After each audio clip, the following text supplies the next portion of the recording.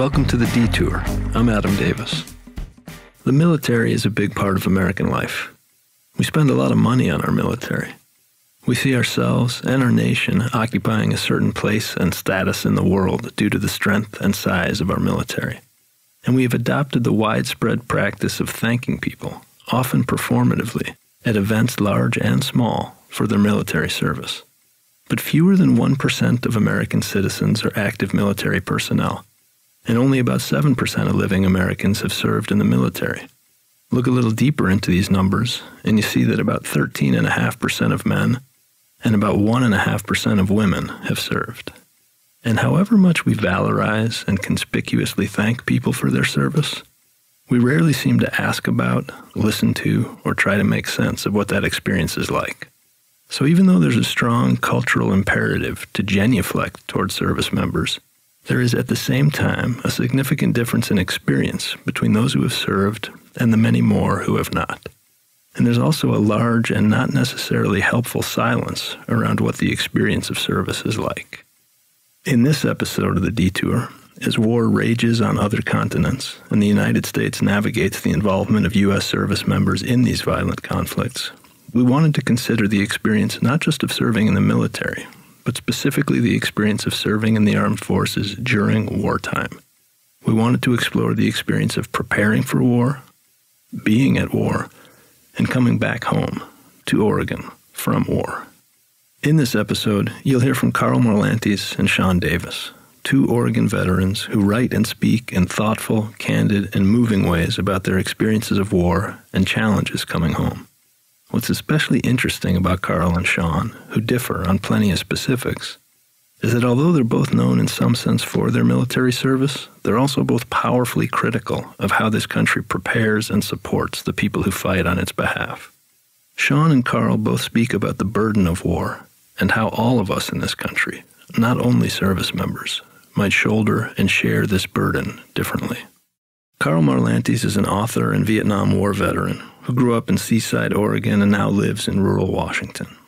He's written books including Matterhorn, a novel of the Vietnam War, and What It Is Like to Go to War, as well as the 2021 novel Deep River, about logging, labor, and family in the Pacific Northwest. If you haven't yet read Matterhorn or Karl's other books, well, you should. Our conversation with Karl is from all the way back in 2013. And although the conversation took place nearly 10 years ago, it brings up ideas that are deeply resonant in this moment. This conversation between Karl, Cameron Smith, who was then the head of Oregon's Department of Veterans Affairs, and John Frohnmeyer, at that time the board chair of Oregon Humanities, was part of our Think and Drink series on the theme, How to Love America, and was recorded in front of a live audience at the Alberta Rose Theater in Portland, Oregon. On my right, your left, is Karl Marlantes, who is a native Oregonian, grew up in the Northwest Oregon coast. As Marines, you, I think, necessarily were volunteers, and so I would be interested in hearing, knowing that Marines are fighting outfits. Why'd you volunteer? It's really interesting because I grew up in a very different era. Virtually everybody, I grew up in Seaside, and virtually every adult in town was either in World War II or was married to someone who was in World War II, and you sort of had this sense of that people sort of served their country. There was also something called the draft. And that was always hanging over the heads of the boys. And it was like, nobody really, thought, yippee, I'm going to get drafted. But you also had this sense that, well, if you get drafted, it's like paying your income taxes. You sort of owe your country. That was the feeling. It's like, well, okay, I got drafted and I got to give them 2 years. And, So that was the sort of the zeitgeist behind the thinking, which has changed a lot today. And then you get down to my specific things. There's some funny reasons and some not so funny reasons. But so I thought, well, if I'm going to if I have the chance of getting drafted, I'd rather serve in some other outfit maybe than the Army. And all the guys on the football team were going down to San Diego and joining something called the Marine Corps. And they would come back with something that I'd never seen before called a suntan. And their shoulders were about 4 inches wider, and they were sort of lean as whips. And, I'm an 18-year-old kid, and I'm going, I want some of that. Yeah. I want some of that. And so that was why I joined the Marines. But I have to tell you one funny story, and it's... So I asked the Marine recruiter. I mean, I knew about what Marines did, Iwo Jima and John Wayne and all that stuff. I said, but, what else do they do? And he looks at me and he says, well, we guard embassies. I said, really? Like in Paris? He said, yeah. Yeah. Let's talk about the nature of sacrifice, what Abraham Lincoln called the last full measure of devotion for those who are actually killed. But I'd like you to talk about it not just in terms of you who were on the ground facing the mortality issue, but the rest of us in society who are there at home and maybe pretty comfortable. Yeah, I think that when I was most afraid was just before an operation. I mean, I'd watch the helicopters coming in and I'd go like, there's no way out. I'm going to have to get on that bird, and then when the door opens, it's going to be fire, And so, but once the door opened, then it was like, it's like this thing about the unit. I mean, there was certainly no thoughts about, I'm doing this for America or anything of the sort. It's like, I got to get these kids out someplace where we can get into the right kind of perimeter, and I've got to get the artillery called in, and you suddenly just start operating to try and keep your unit, basically people you really do love, from getting killed. It comes down to real basic stuff. And, the fear kind of goes, it's an interesting thing. I mean, you're just completely pumped full of adrenaline. I mean, it's just, you can't, like I say, to try to explain to people, it's like the most enormous high you can imagine, but it's like crack cocaine. The costs of that high are extreme, so you really don't want to do it. But that's what happens, at least that's what my experience was. What sense, if any, did you have about the fact, particularly during the Iraq wars, that the wars were, quote, off budget, and we back home were affected by them almost not at all? And then, of course, during the Vietnam War, the whole society was in turmoil over that. So did that affect you as military people? Yeah, I mean, there's no doubt about it. Certainly the Vietnam experience was horrible because you'd get, guys would get letters from former girlfriends saying they don't want to see them anymore because they're, baby-killing bastards. And, you would really get hateful mail from politically activated people that used to be sort of, someone that you wanted to date. And and so it was really difficult. And I always say to people, I said, there is a bind that civilians face about supporting the wars, which is that, I support the troops, but I don't support the war. You have to accept responsibility that you can't do it. Because the fact of the matter is, if there's some 19-year-old out there and he knows that somebody back home says this is a really stupid war, it's going to hurt his morale. And the other thing is if the people on the opposite side say, if we just wait it out long enough, the American people are going to get tired of this and they're going to go away. That's going to hurt too. That doesn't mean that you shouldn't protest the wars. But what I'm saying is that you can't just be in la-la land and say, I support the troops, but you have to accept the responsibility that what you're doing is very problematical in the sense of its impact on these young kids that are fighting. Do it anyway, but don't kid yourself. I think that we have to really think about who we are and if we are a republic. I was at a book reading outside of Fort Bragg in North Carolina, and a young couple came up to me, and they look like they're about 3 years out of high school, and she's got a baby in her left arm, and she's hauling a toddler like this. And she starts crying, And I know, what's the matter? If I can get her, and she points to her husband, and she says, well, he's shipping out again tomorrow. And I turn to this kid and I say, wow, your second tour? He says, no, sir, my 7th. We ought to be ashamed of ourselves, basically. And I think that it's problematical because we are getting to the point where we're sort of hiring it out. And you can't hire out killing. You can hire out, lots of things, but that one's immoral. It's got to be an action by the state, performed by people who are employed by the state. And I think that we have a problem with that. And if I can just go on one more thing, it's so unfair. 0.5% of this company. I think it's just unfair. 7 southern states supply half of the military. And the worst trend is that if you take the lower 3 deciles in terms of income from where kids are raised and compare it to the top 3, in World War II, the lower 3 died at 1.2 times the rate of the top 3.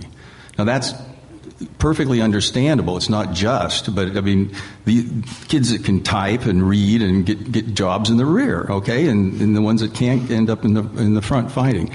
In Vietnam, it went up to 1.4 times or 1.45 times. Today, it is 1.65 times.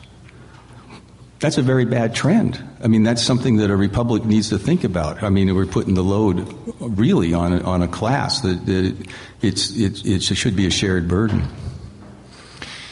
Tom Foley, who died last week, was heard to say that you can never trust anybody who hasn't done something for you. And I think that that's a pretty good argument for the draft in terms of patriotism. Well, I would argue that the military doesn't want to draft everybody because you don't want to have people there that really don't want to be there. And it's also, I think, you've got a moral issue forcing somebody to kill somebody. But the thing is, the unfairness, I think, could be solved by national service. I don't think there's a military person in the country that would feel bad if someone said, I did my 2 years teaching kids to read in Watts. Yeah. You pulled your oar. Fabulous.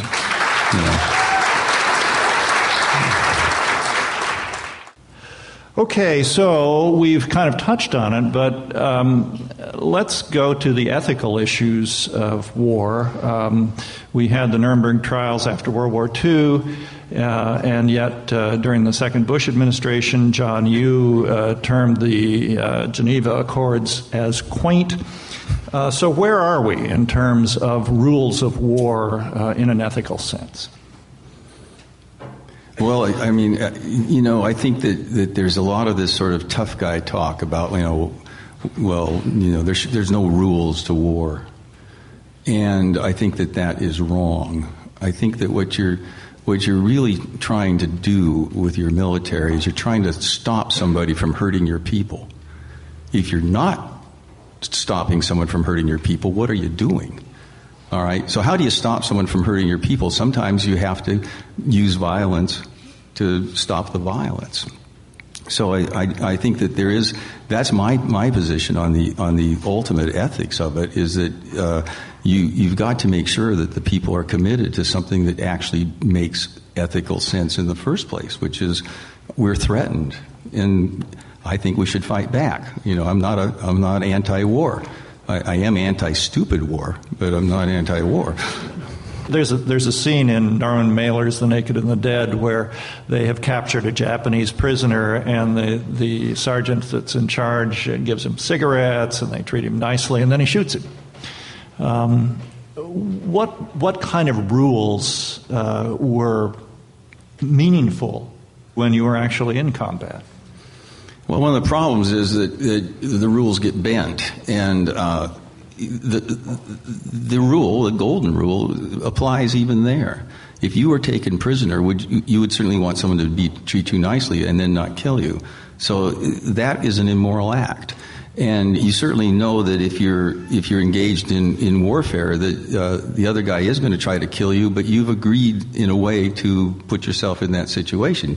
There are 1,001 ways to get out of fighting. You have to deal with the being called a coward, but you can do it. It's not hard. You just walk out. I mean, no one's going to stop you.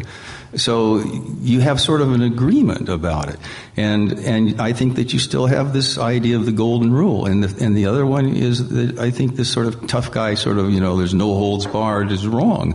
If you think about military organizations, they in some ways are the epitome of civilization because they're the ones that are completely armed, can do all the damage in the world, and they are the ones that have to be the most under their own control. And how else are they controlled except by their own ethical standards? You just think that somehow war excuses you from that. It doesn't. And I think that there's many examples where people have fallen short, but we all fall short. We all do things in business or in politics that we don't feel particularly good about. We're human. Let me just follow up on that, Karl, because in one of your books you talk about red heat, white heat. Do you want to explain? Yeah, it's sort of a way I talk about it, how you get into atrocities. And I call it, there's sort of the red heat atrocity is the one where you finally have gotten to a point, you've been so battered in combat that you actually just become enraged, or you're seeing blood, and that's why I call it red heat. And it's a very difficult situation to try and check and try and control. And I call white heat when you get just so steely cold that your mind is no longer has any sense of compassion. It is completely like a computer. What are the odds that someone's going to hurt me? If it's 1/10 of a millionth of a percent, why take the chance? Just kill him. Because, if he really isn't surrendering, well, then I can get killed. But so if you're in that white heat stance where you're just calculating, well, the calculation is, why would you take a chance? It's an infinite loss if you die.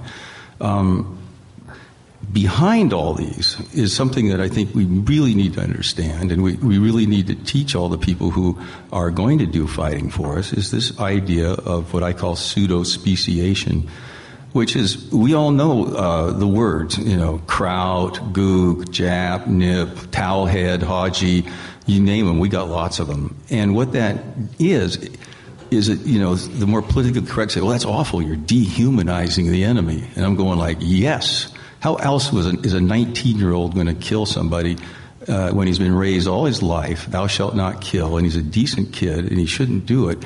The only way he's going to pull the trigger is to dehumanize the enemy. The problem is, after he's done it and the battle's over, are they humans again, or are they still animals? But if you stay in that state, that's when the atrocities really start to happen.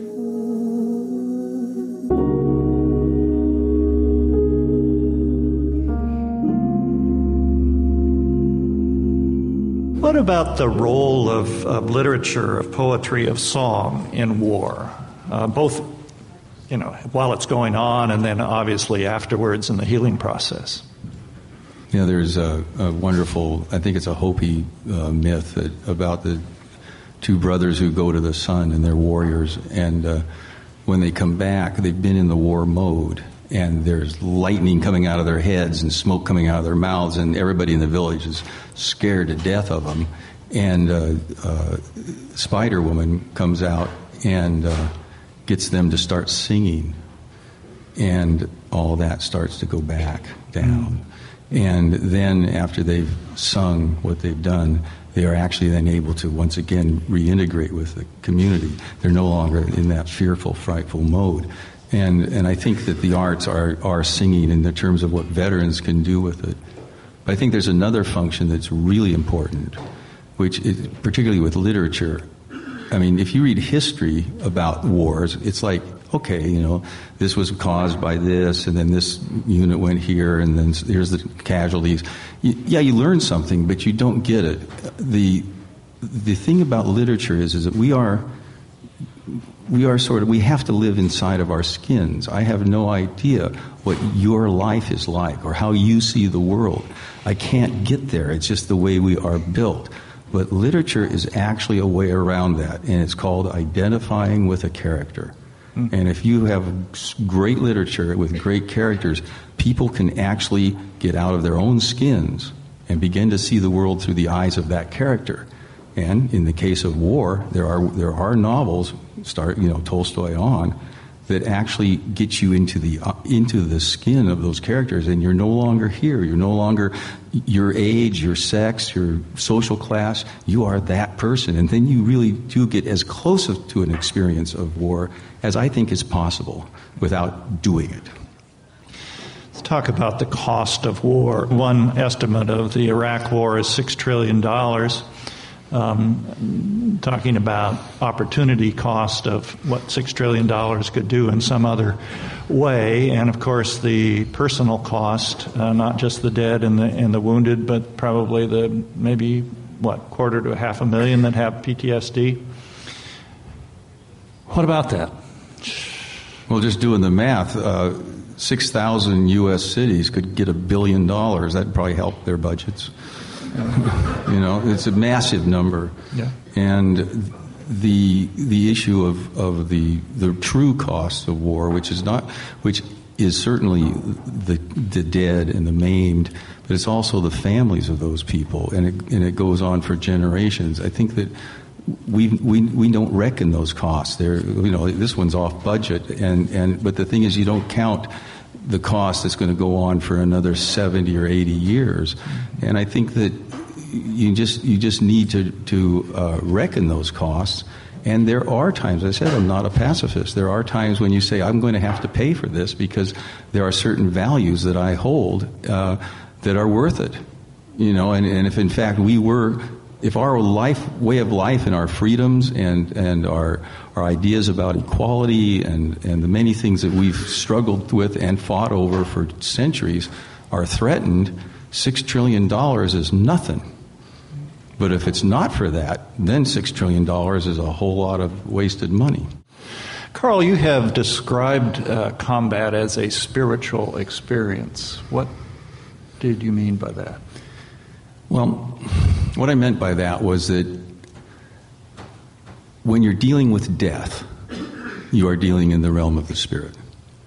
You cannot deal with death, which is actually something that only the gods should deal with. Taking human life, deciding who dies or who doesn't die. That's something that should be beyond human capability. It is in the realm of spirit. And so when you put somebody into those situations, if you don't recognize that you have put them into a situation of the spirit, and then they're going to get messed up because there are wounds to the soul, not just the body.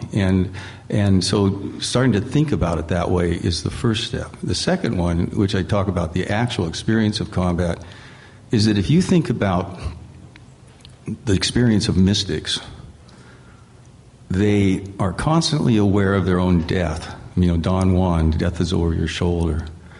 They strive through incredible psychophysical exercises to be in the present moment.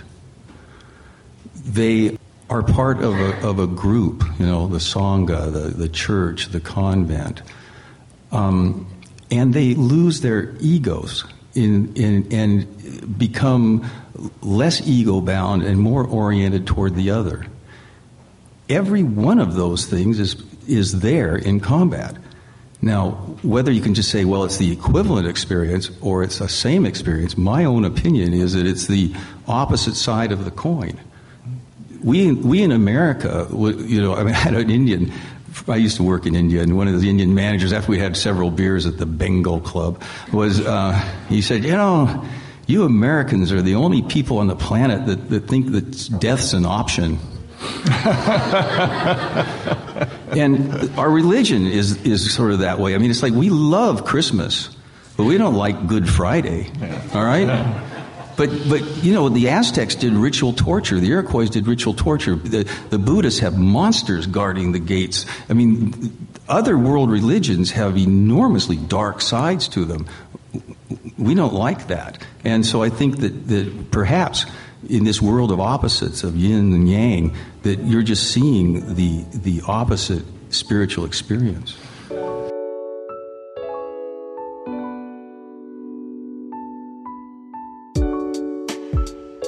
Sean Davis is a writer, teacher, artist, and Iraq War veteran who lives in Astoria, Oregon.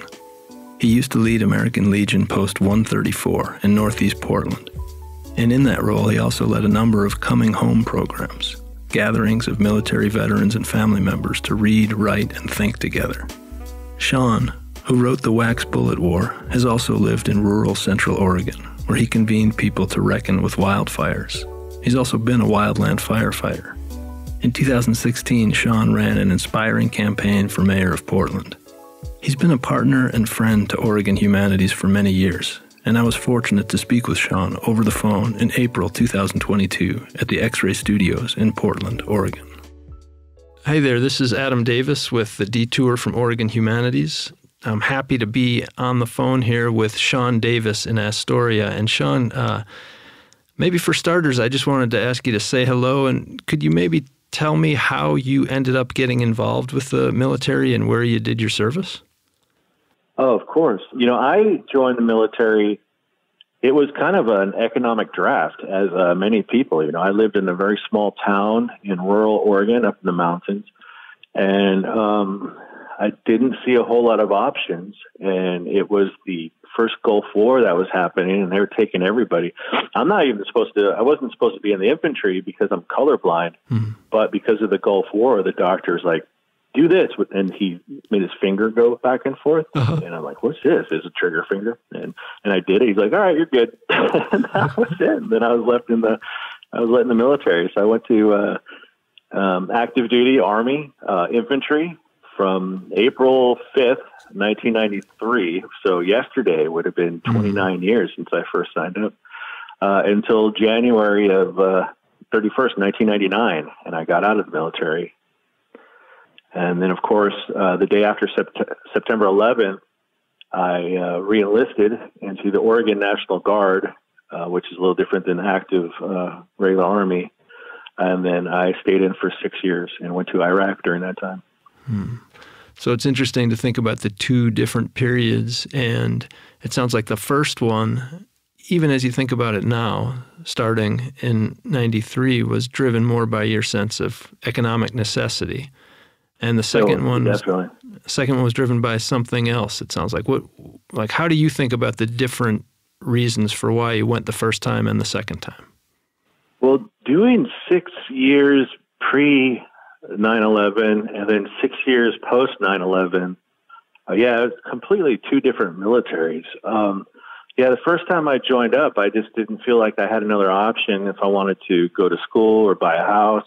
And I learned a lot. I did a lot about selfless service, a lot about discipline.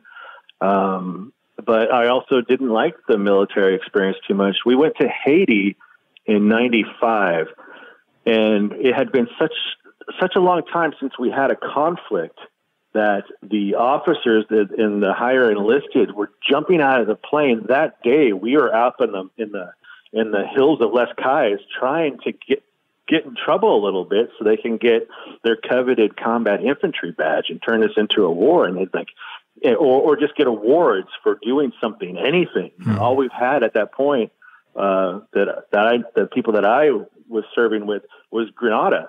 And that was a while ago. So they're itching to get into a fight. And then when September 11th happened, and even when we were going to Iraq, we did a 6-month train up in Texas. During that time, it was kind of like that again, But then the years after the war had started, there was definitely that fatigue that set in. People didn't want to go to war anymore, We've glorified war since we've started writing stories or cave paintings and motion pictures so much that, I grew up with Arnold Schwarzenegger and Rambo and Jean-Claude Van Damme and then, patriotism was in the beer commercials. And so, I did join at first because I needed a way out of my small town, but there was a belief that I was doing something great and greater than myself in this world. Going to Iraq, it only took a month before I understood, I can't speak for others. I thought there'd be a great plan to spread and maintain democracy, and I didn't see that anyone had a plan, and I didn't really know what the heck we were doing there. I think there is right now. I mean, I know with myself, but people that I serve with, there's a great disillusionment that we're like, what the hell did my friends die for in Iraq? I don't know what that was about. We were there for each other is what we say, but I don't see why they sent some of our best and brightest to, 7,000 miles to go die in a desert. I don't know what we accomplished. So there's a lot in what you just started to say there, including losing friends and people you care deeply about.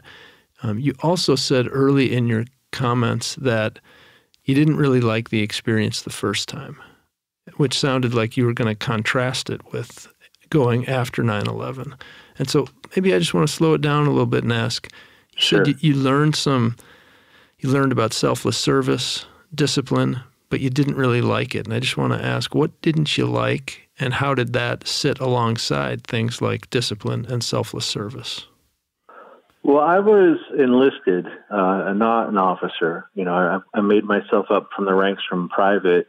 And you have to understand, so the first 10 years that I was in both enlistments, I did make it up to E7, which is a platoon sergeant, and that's pretty fast, So the first 6 years I was in, I got up to E5, which was a non-commissioned officer. I was in charge of people, and when you get to the point where you're in charge of people, it gets better.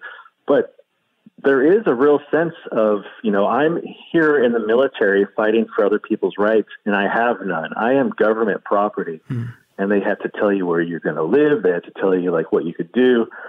You really don't have a whole lot of choices and all that stuff. And so you're fighting for, the land of the free, but you really don't have the freedoms that everyone else does. And that was really hard to deal with, at least in my time, in my first tour. And I know a lot of other people had that same attitude, but they tell you, you got to re-enlist. If you don't, then you're going to get out, you're not going to find a job, and you'll just end up back in here, And there is a certain sense of institutionalization. You're there every day, and you only really have two missions when you're in: take care of your guys and complete the mission. And then when you get out, you have to deal with rent and relationships and everything else. So, but you kind of want that freedom that you don't get when you're in, and then when you get out, you're like, well, I think I had to get out for a while and look at it, because there were a lot of benefits that the U.S. government gave me for being in the military, and I might not have seen them, when I was in it, and then being out. But the second time I joined, I loved, for the first couple of years, I loved to tell people I was so patriotic that I joined the day after 9/11, and to a certain sense, yes, maybe. But looking at it years later, I think one of the biggest reasons I joined is because I just didn't have excitement in my life, and I knew I knew that something was going to happen. I also knew that there was going to be a knee-jerk reaction against a certain population of U.S. citizens, Iraqis and Middle Eastern people.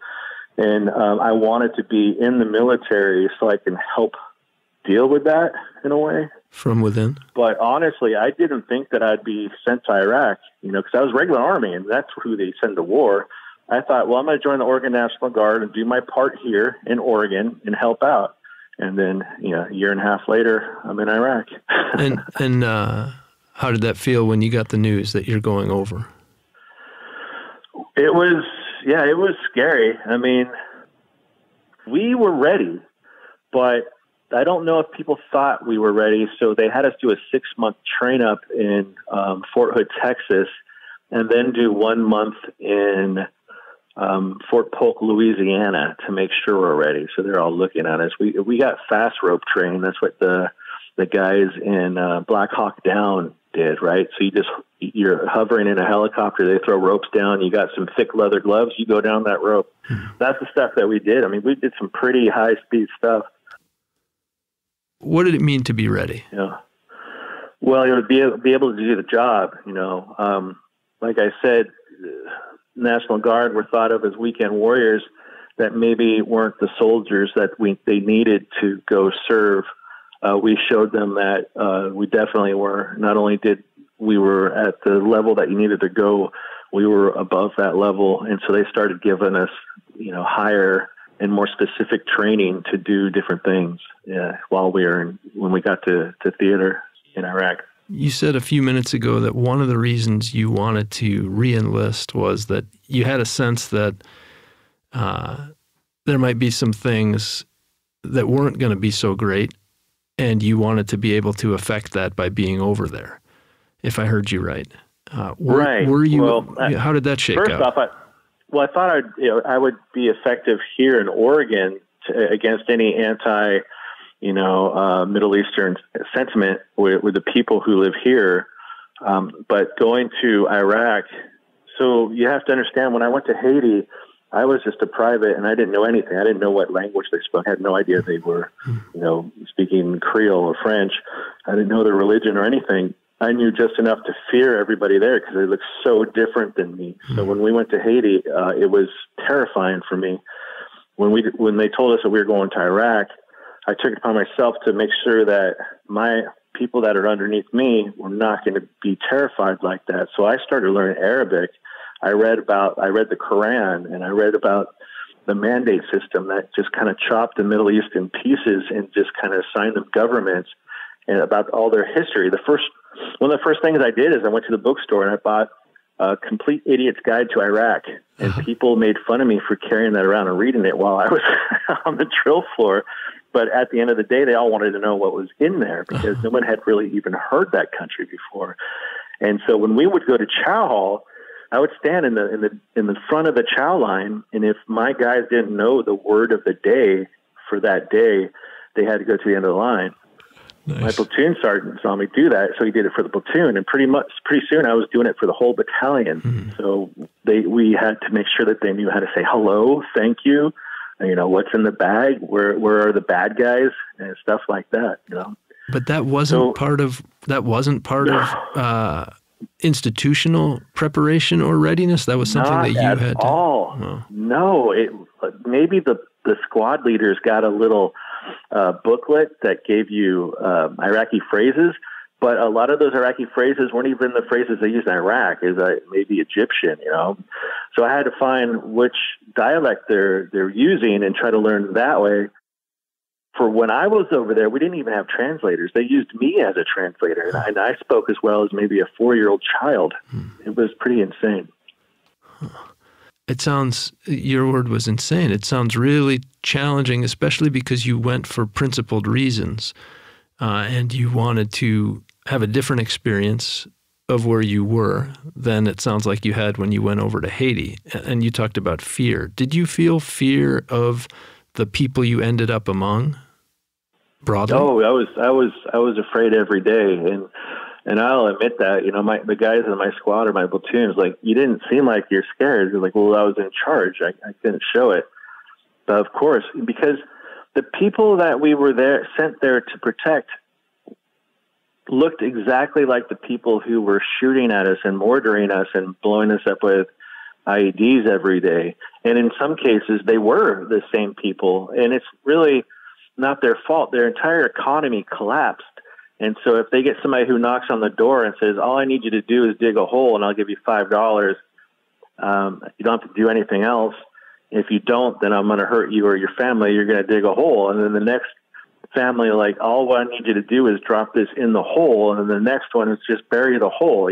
They're not out there doing it to, there were people that were upset at us because an accident will happen and a family member will die because we're a huge bureaucracy, or we're a huge, just the logistics of so many military personnel coming into a war-torn country. A convoy will run over a child and kill it, or will try to mortar some bad guys and accidentally kill their livestock, which they depend on.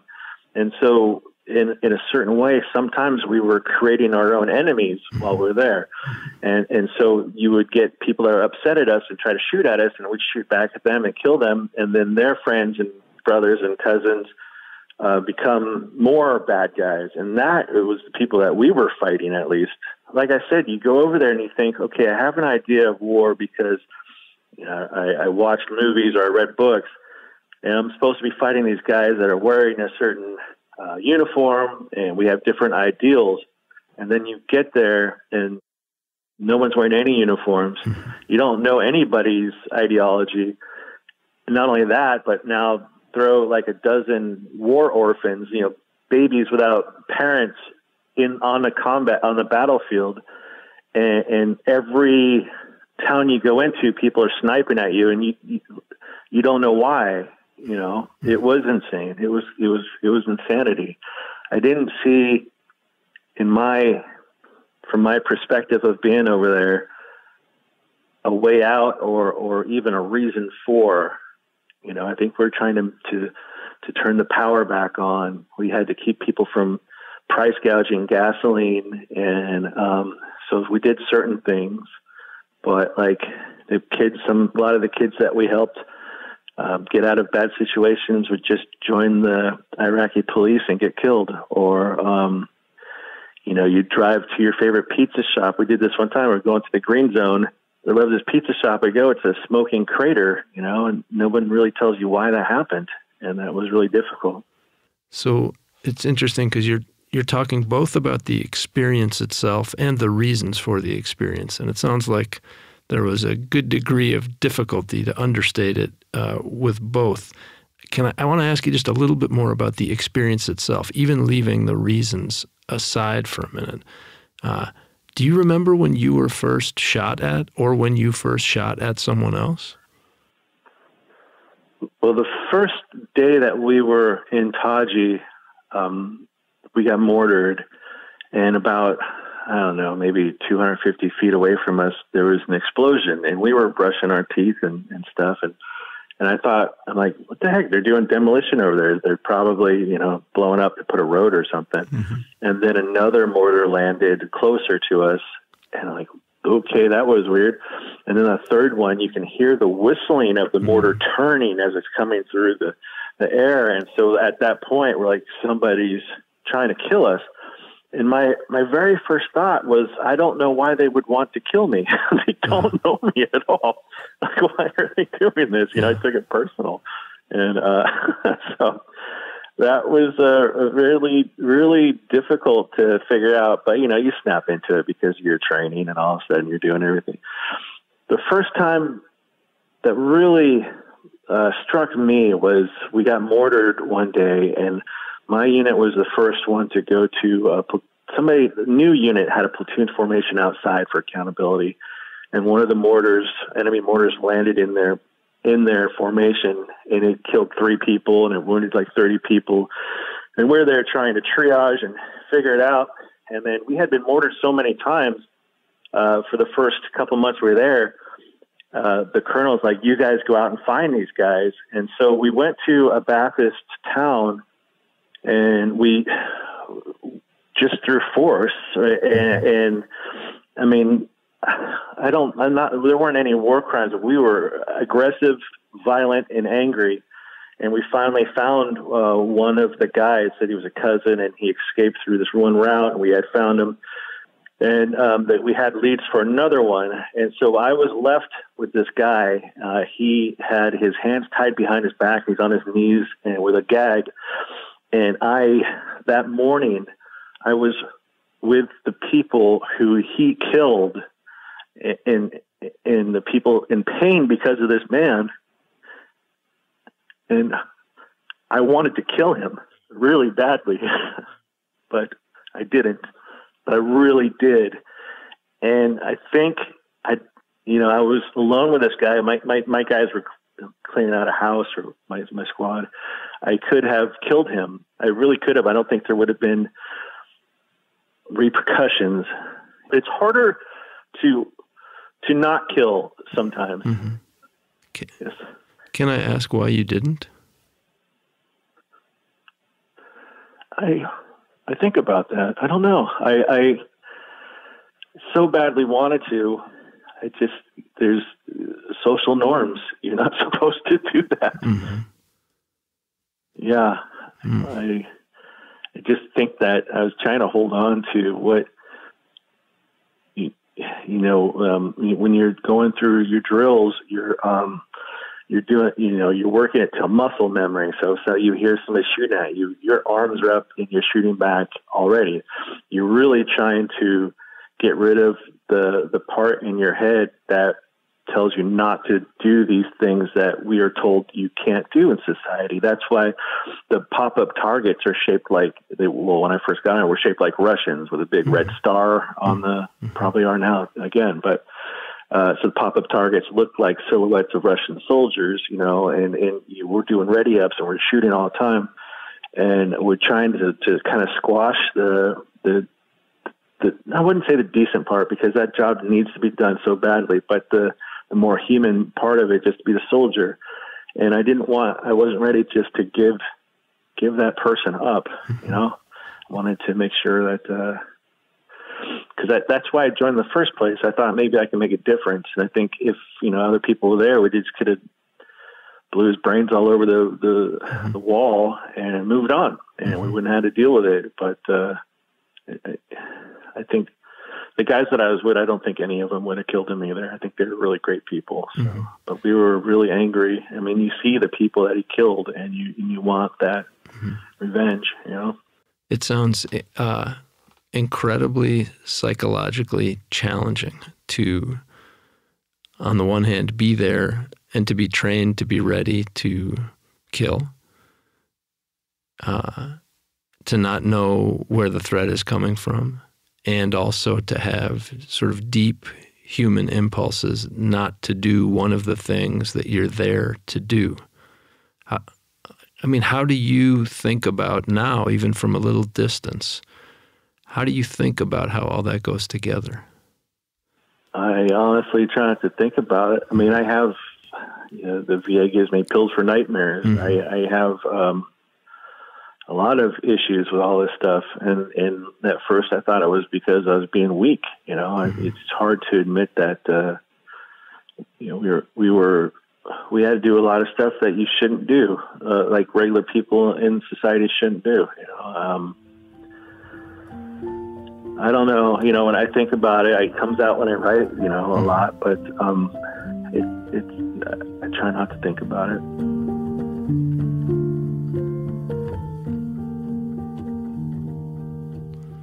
You said you write a lot, and I know that from some work that Oregon Humanities was lucky to get to support that you've been doing, and I've read your stuff, and writing seems like one of the ways that you've come home and adjusted to coming home. But can I ask you a little bit about either how writing has fit in, or just how coming home has worked for you? What's it been like to come home from this experience where, to put it again starkly, you talked about brushing your teeth, and there's brushing your teeth in your bathroom at home, and there's brushing your teeth while mortar's getting closer and closer to you. How do you adjust back? It's tough. People ask me, like, what's war like? And I'll tell them, well, it smelled like diesel fumes. It tasted like cold coffee. And it was very, very boring until it very much wasn't. That's kind of what it was. If I'm next to a truck idling and it's a diesel truck, I'm right back there in the desert, and I'm hyper vigilant, and everybody around me is a threat. If something that I see kind of triggers me and I'm in a restaurant, I count all the people in that restaurant, and then I prioritize which one I'd have to take out first. It's not a pleasant way to live, but it's impossible not to be like that. Art has really saved my life. Yes, I definitely did the writing. I wrote a whole memoir called The Wax Bullet War. And that was a good, and I went across the country and I did a book tour with it, and talking to complete strangers about the worst times of my life. And somehow that was cathartic. I don't know. But, I also paint and I illustrate. I helped out with an opera that was put on downtown Portland about war. I try to do as many mediums as I can. And without art, because coming home and I always say PTSD is like, so if you have a spinal injury and you have to learn how to use your legs to walk again. PTSD is you break your emotions and they're not working right. And you try to use them for something, and all of a sudden something else happens. It's like your anger is like trying to balance an orange on a toothpick, and when it falls, it just comes out. And you have to try to figure out how to use all that stuff again, and it's so difficult to do. You have to, for me, art is what helped me and saved me for that. That and having routines. I need to have routines, or else if I get outside my routine, it's tough for me, you know. I want to ask you a little bit about the extent to which you feel a kind of unique bond with other service members. Like, do you feel like there's an experience that, and I haven't served, so I'm coming from outside, and my questions are based in large part in ignorance. Well, I don't think anybody else has really asked me that before, and I'll tell you, I don't think I have a unique bond with all the other service members because just like any other population, there are some assholes who are veterans. You know, there are a lot of people who have completely different political ideology than I do, and don't believe in climate change, or in fact, that's kind of like the default in a lot of the military is more of a conservative type person. I think my special bond is, and this is what I had to learn, was people who experienced trauma like I did and lived through it. And it doesn't have to be a combat veteran, you know. So I think I want to ask you if you feel like you have an open question or two when you think about where the military sits in our culture or where it sits for you. Are there any persistent questions for you that come up? So so I've said that there's a huge untapped resource in our communities, and that's our combat veterans. And if I were going to talk to politicians, which I have talked to some, if they want to tap that resource, I would say start something like the Civilian Conservation Corps for combat veterans or just veterans getting out, because I would say most of the people, if not all, they joined because they wanted to make a bigger difference in their community, make our country a better country. We're not doing that by being sent off to wars that don't have. I mean, we are ready to do an incredible, difficult job. We understand that when we sign up, but make the sacrifice or the hard work that we put into it worthwhile. You know. Mm-hmm. So if we can do something like fund the American Legions to do things in the communities. Mm-hmm. We tried to do that here with the Veterans Lottery Bill Fund. We put a bill together and we were asking for 5% of the lottery funds to go towards veterans issues. And for a certain extent, it worked. We only got 1.5% after a couple of years of lobbying for it. But that money went into creating veteran service officers to help combat veterans get a higher disability rating. And while I believe that is definitely something that needs to happen because, you know, they should be able to live comfortably after they come back and not have to worry about money and everything. But what we're doing essentially is we're taking that money and we're betting on our veterans' disabilities. Mm-hmm. They're saying, so every $1 that we put in as a state to hire a VSO, we're getting $10 of federal money back in the form of that disability check. What we should be doing is helping out with the disabilities for sure, but what we should be doing, instead of betting on our veterans' disabilities, we should be betting on their capabilities mm-hmm. and creating programs for them to give back into the community because they want to. And not only will they do a great job, but it'll help them in their mindset to be able to be important again and make the country better. I think your presence at the American Legion, the way you're integrating your military service and your art and your community work, your firefighting, like all this stuff that you model by your own commitment, it sets a high bar, and I just really want to express my appreciation to you for all of that work and the ways you show up for the communities. I appreciate that. Thank you very much. You can find links to our guests' work and photos of their time on tour on our website, OregonHumanities.org, where you'll also find suggested readings related to today's show picked by Oregon Humanities staff, as well as our calendar of events. We'd love to see you in person for a conversation project, consider this event, or other program. You can support the show by subscribing wherever you get your podcasts or by sharing it with a friend. We'd be really grateful. And before we sign off, please consider telling us about your experience with war, or how a relationship with someone who has been to war shaped your view on it by emailing us at thedetour@OregonHumanities.org. While you're there, let us know what else you want to hear on the show and what you think of the show. The Detour is made possible by the National Endowment for the Humanities. I'm Adam Davis. Kieran Bond is our producer. Our editor and engineer is Dave Friedlander. Our assistant producers are Alexandra Powell-Bugden, Karina Brisky, and Ben Waterhouse. Thanks for being with us. See you next time.